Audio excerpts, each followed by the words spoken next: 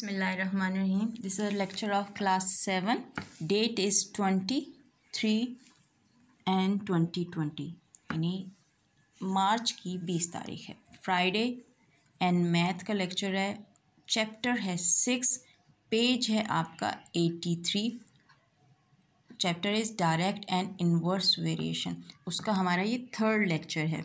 Direct and inverse variation के introduction का ये थर्ड है. इसमें आज हम करेंगे एग्ज़ाम्पल नंबर 15 जो कि पेज 83 पे है, और एक्सरसाइज के ऑब्जेक्टिव क्वेश्चन ये हमारे पास तीनों क्वेश्चन ऑन बुक होंगे. Question number 1, question number 2 and question number 3. Question number 1 filling the blanks है. क्वेश्चन नंबर 2 हमारे पास ट्रू फॉल्स हैं, एंड क्वेश्चन नंबर 3 आपको डायरेक्ट एंड इन्वर्स वेरिएशन की स्टेटमेंट के बारे में बताना है कि स्टेटमेंट डायरेक्ट वेरिएशन की है या इन्वर्स वेरिएशन की. पेज नंबर 83 पे आप आ जाएं, बुक के टॉप पे जाएं यहाँ पर, और एग्ज़ाम्पल नंबर 15 को देखें आप. एग्ज़ाम्पल नंबर 15 कह रहे हैं divide 10,000 rupees amongst the Irfan, एहसान एंड आसिम. 3 लोग हैं, इरफान, एहसान and Asim, in the ratio 2, 3 and 5. यानी इरफान की रेशो है 2, एहसान की रेशो है 3 एंड आसिम की रेशो है 5. इस रेशो में इन तीनों बंदों में आपने ये अमाउंट डिवाइड करनी है इस रेशो से, नॉट इक्वली, इस रेशो से. ठीक है. अब जब रेशो गिवन है, पहले हमने किया था सन एंड डॉटर का, उसमें रेशो हमें पता होनी चाहिए कि इस्लामिक रूल के मुताबिक 2:1 होती है. अगर डॉटर को 1 मिलेगा तो सन को 2 मिलेगा. तो यहाँ पर उन्होंने कोई इनकम चाहे इन्वेस्टमेंट की हो, उसमें प्रॉफिट आया हो या कुछ भी हो, ये उनके अमाउंट है, और ये तीनों बंदों में हमने डिवाइड करनी है. रेशो हमें गिवन है. ठीक है. सबसे पहले हमने लिखा total amount that is 10,000 rupees. Number of share, चाहे आप इसको यहाँ नंबर ऑफ शेयर लिखें या लिखें सम ऑफ रेशोज़. रेशो ये गिवन है ना, तो उनका लिखें सम ऑफ रेशो. पहली रेशो है 2 + 3 + 5 is equal to 10. Some of ratio become 10. तीनों रेशोज़ को हमने ऐड किया, 10 आया. अब हर एक का शेयर अलग करना है, इरफान का, एहसान का एंड आसिम का. इरफान का शेयर कैसे आएगा?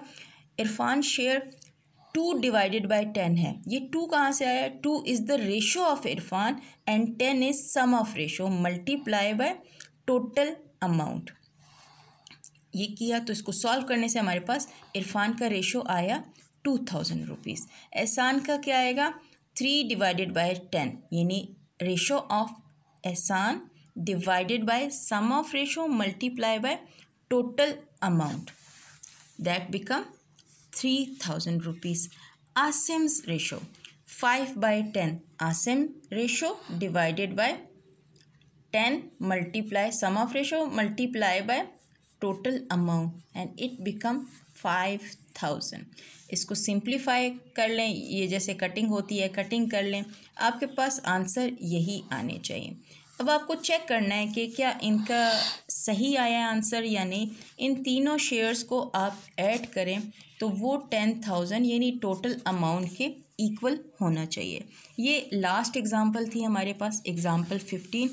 अब एक्सरसाइज पे आ जाए. आज हम इसका बुक वर्क करेंगे, इसलिए कॉपी वर्क अभी हम नेक्स्ट लेक्चर से स्टार्ट करेंगे. Exercise 6, first question, that is filling the blanks.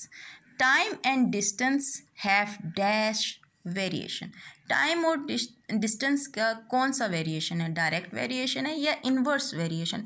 अगर हम टाइम इंक्रीज़ करते हैं तो डिस्टेंस भी इंक्रीज़ होता है, यानी ज़्यादा टाइम में हम ज़्यादा डिस्टेंस कवर कर सकते हैं, कम टाइम में हम कम डिस्टेंस कवर कर सकते हैं. इसलिए अगर टाइम इंक्रीज़ हो रहा है तो डिस्टेंस भी इंक्रीज़ हो रहा है, अगर टाइम डिक्रीज़ होगा तो डिस्टेंस भी डिक्रीज़ होगा. इसका मतलब है दोनों के दरमियान में डायरेक्ट वेरिएशन है. ठीक है. अब सेकंड पे आ जाए. इफ़ 8 बैग कॉस्ट ₹400, यानी एक बैग की कॉस्ट आई है 400 रुपीज़, तो कहते हैं 16 बैग विल कॉस्ट ₹डैश. यहाँ इन्होंने 800 लिखा है, हमें क्या पता कैसे 800 आया। आपको भी डायरेक्ट कुछ भी नहीं करना, पीछे से आंसर भी डायरेक्ट नहीं देखना, सॉल्व करें। सॉल्व करके ज़्यादा से ज़्यादा क्या होगा, एक दफ़ा गलत हो जाएगा, दूसरी दफ़ा ट्राई करेंगे, कैलकुलेशन सही करें, सही हो जाएगा आपका। 8 बैग्स हैं आपके पास, उनकी कॉस्ट क्या आएगी आपके पास, वो आ रही है ₹400। ठीक है, इसको मैं पेन से लिख देती हूँ ताकि नज़र आए आपको। तो 1 बैग की प्राइस क्या होगी, ज़ाहिर है हमेशा जब भी 1 का फाइंड करते हैं हम डिवाइड करते हैं, इसको हम इससे डिवाइड करेंगे, 400 divided by 8, this is the cost. And अब हमने फाइंड करना है 16 बैग का। 16 बैग्स की कॉस्ट क्या आएगी, ₹400 divided by 8 multiply by 16। 8 1s are 8, 8 2s are 16, 2 4s are 8 and 2 0 लग गए, तो हमारे पास रुपीज़ आया 800। तो इसका मतलब है जो यहाँ पे लिखा हुआ है वो ठीक लिखा हुआ है। If 8 bag cost ₹400, 16 bag will cost ₹dash mean 800। When the number of workers increases, the time needed to complete work is dash. When the number of work increases, बंदे ज़्यादा लगाओगे तो जो टाइम होगा वो कम लगेगा एक काम को फिनिश करने में। अगर बंदे कम करोगे तो टाइम ज़्यादा स्पेंड होगा वो काम को फिनिश करने में। यानी अगर मैन इंक्रीज़ करें तो टाइम डिक्रीज़ होगा, और अगर मैन डिक्रीज़ करे तो टाइम इंक्रीज़ होगा। तो इसका मतलब है अगर मैन हम इंक्रीज़ कर रहे हैं तो टाइम जो नीडेड है कंप्लीट करने के लिए वर्क को वो डिक्रीज़ होगा, यानी इन्वर्स वेरिएशन है तो वो डिक्रीज़ होंगे। The continued ratio of 2:3 and 3:4 is. अब ये जो इसकी लास्ट और इसकी फर्स्ट सेम आ रही है। अभी हमने आपको बताया था कंटिन्यू में जब बीच वाले होते हैं उनको हम सेंटर में लिखते हैं, जब सेम आ रही है तो ये सेंटर में आ गई। पहली क्या है, 2:3 एंड 3:4, 3:4। तो हमारे पास कंटिन्यू रेशो क्या आई है, 2:3:4, वो हमने यहाँ पर लिखी। Distance is the product of dash and dash. क्या पता चलता है हमें, हम जब तक कर ना लें, हमें पता है कि speed is distance divided by time. अब वो कह रहे हैं distance is the product of speed and time. सो यहाँ पे टाइम डिवाइड हो रहा है, इसको मूव कर लें क्योंकि हमें डिस्टेंस का चाहिए value. Speed multiply by time become distance. और उनकी स्टेटमेंट क्या है, distance is the product of speed and time. तो एक ब्लैंक में आएगा स्पीड और दूसरी ब्लैंक में आएगा टाइम। तो ये हमारे पास ये वाले ब्लैंक भी फिल हो गया और क्वेश्चन नंबर 1 डन हो गया। क्वेश्चन नंबर 2 पे आ जाए।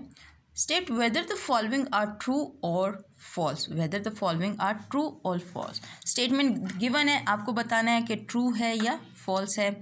और फिर अगेन मैं यही कहूँगी ट्रू फॉल्स करने के लिए अगर इन्होंने कोई न्यूमेरिकल कैलकुलेशन है तो वो करके करें, डायरेक्ट ज़बानी नहीं करें, उसको प्रैक्टिकली सॉल्व करें। The number of item bot and the price paid direct variation. कहते हैं जो जितनी हमने चीज़ें ख़रीदी हैं और उसके बदले में जो हम पैसे देंगे वो डायरेक्ट वेरिएशन है।